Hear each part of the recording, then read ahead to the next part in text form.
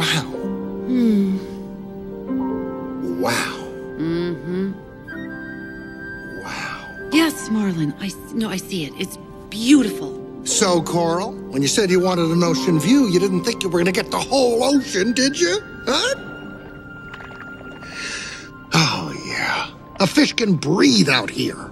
Did your man deliver, or did he deliver? My man delivered. And it wasn't so easy. Because a lot of other clownfish had their eyes on this place. You better believe they did. Every single one of them. You did good.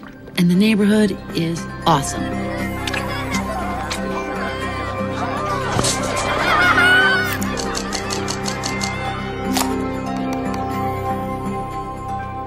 So you do like it, don't you? No. I do. I really do like it.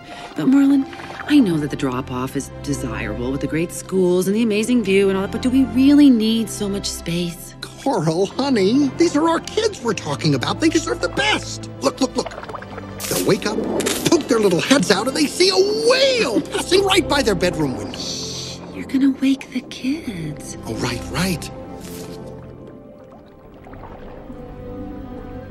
Oh, look. They're dreaming.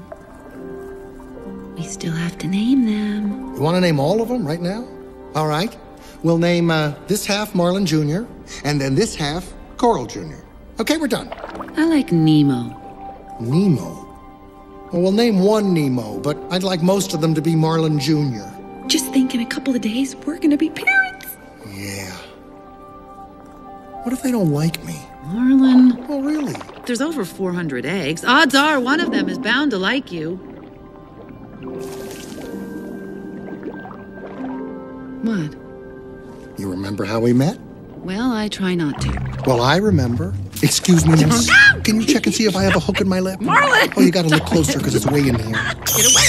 Here he is. Cutie's here.